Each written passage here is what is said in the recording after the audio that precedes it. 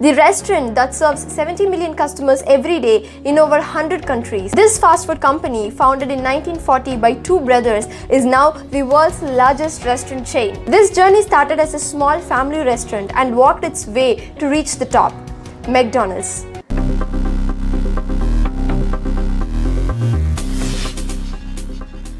Founded by Richard and Maurice McDonald's at a small town in California, it was a family restaurant. These brothers operated just another normal restaurant like everyone else, but they wanted to be different. So they introduced Speedy Service System, where they used a simple and efficient way to make hamburgers quick. This gave them a huge reach. People loved the hamburgers they made. Also, they didn't have to wait for a long time to get their order. It was tasty, affordable and quick. These brothers reduced manual work, introduced production line method and very efficiently made great products at a low cost. By 1954, McDonald's got a great revenue and franchised 10 restaurants. But the franchised restaurants were so poorly managed. Because of this, McDonald's reputation was at stake. None of the franchise owners followed the McDonald's rules. The brothers did not know what to do. They finally decided to shut every franchise. They had only one restaurant and decided not to go with franchise anymore. Then how did it become such a big restaurant chain? They changed their minds? No. A man just magically entered and made all this happen, and his name is Ray Kroc. Back in 1954, one day when Ray Kroc parked his car in front of McDonald's, he saw a big line. He asked one of the customers, "What's in there? Why so many people?" The customer said, "You'll get the best hamburgers here."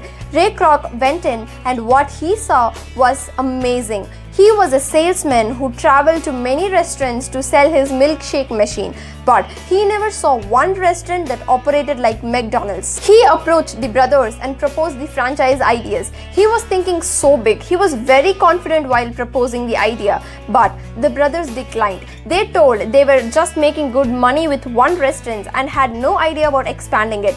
But Ray did not give up. He told he would take care of everything, and after hours of discussion, the brothers agreed and a contract was signed. In 1955, he opened a McDonald's store at Illinois with efficient operation and consistent product quality. It started making great money. Ray started to franchise the stores. Just after a year, they had 11 franchise stores, and this number kept on increasing.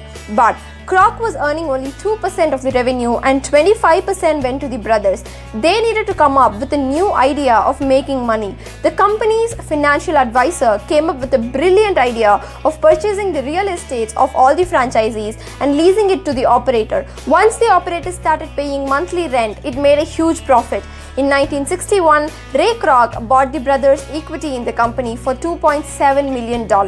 Then, for 13 years, he expanded the company worldwide.